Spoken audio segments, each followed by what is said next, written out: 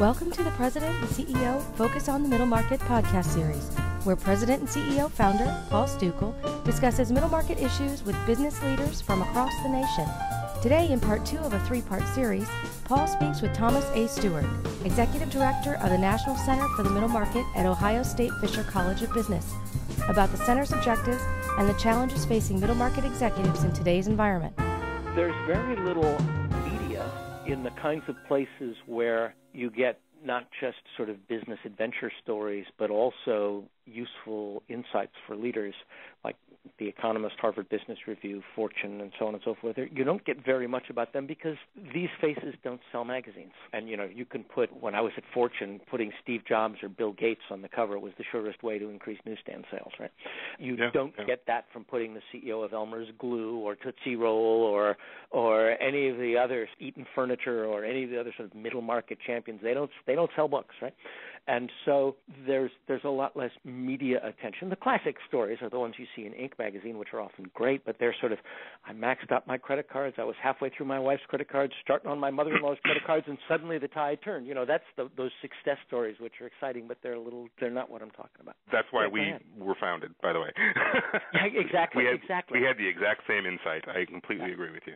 Yeah. And you also recognize that there's another interesting problem, which is that some of the stuff that's written about big companies can be picked up by smaller companies if you just lop off a couple of zeros. But some of the stuff can't be. It can't be translated. It's got to be written in the native language of mid-sized companies. And so, for instance, innovation.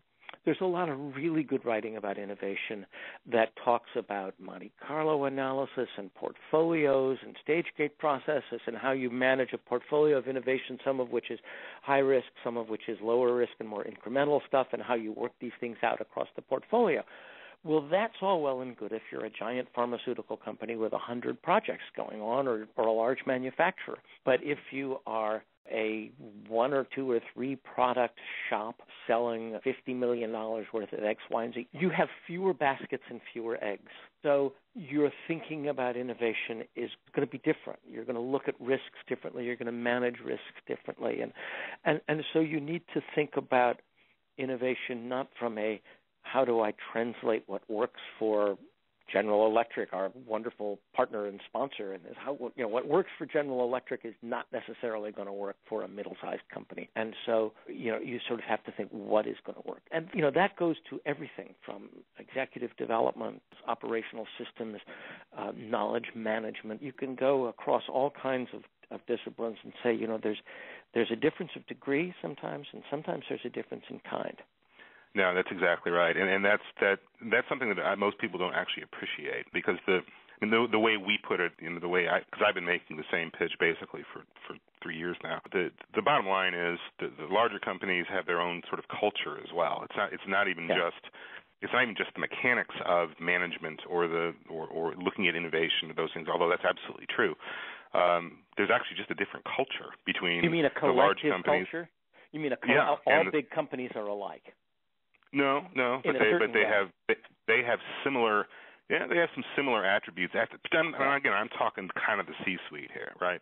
I mean, large companies have certain types of executives, and very small companies, sort of the Inc. crowd. The way I used to describe it, because I used to be one of them. A Gucci. I'm wearing Gucci's with no socks, right? I'm cool, right? The middle market guys, I call them Main Street. To me, it's Wall Street versus Main Street versus Silicon Valley. I mean, if you really want to make huge sort of generalizations, but honestly, it's a Main Street kind of culture, and it's roll up your sleeves. I don't have a massive staff of people you're a $50 million manufacturer. I don't have a staff of 20 that can look at my supply chain issues. I probably got a guy who's my manager of logistics who needs this, or managing purchasing, who needs to sort that out, right?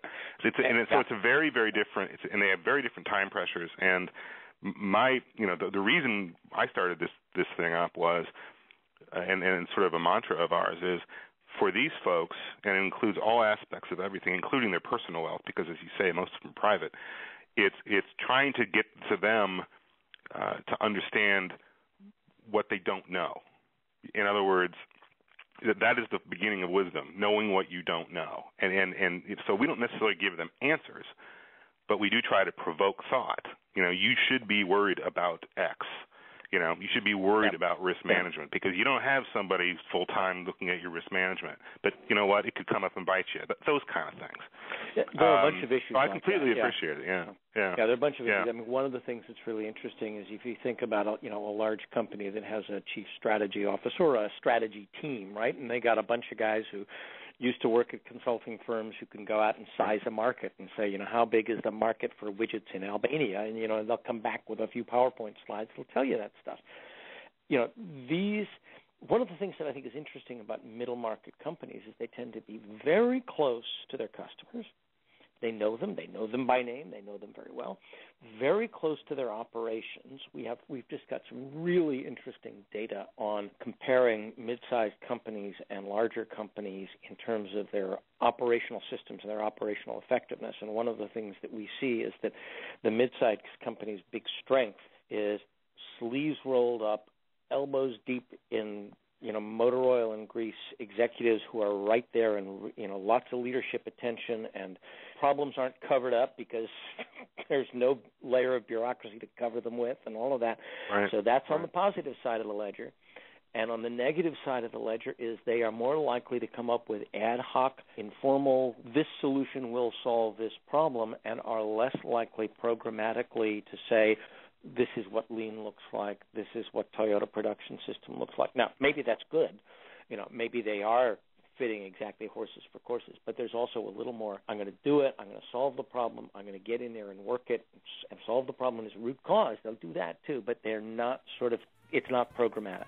Likewise, in some cases, growth strategy tends to be more opportunistic than strategic. Listen tomorrow for part 3 of our discussion with Thomas. Thanks for listening.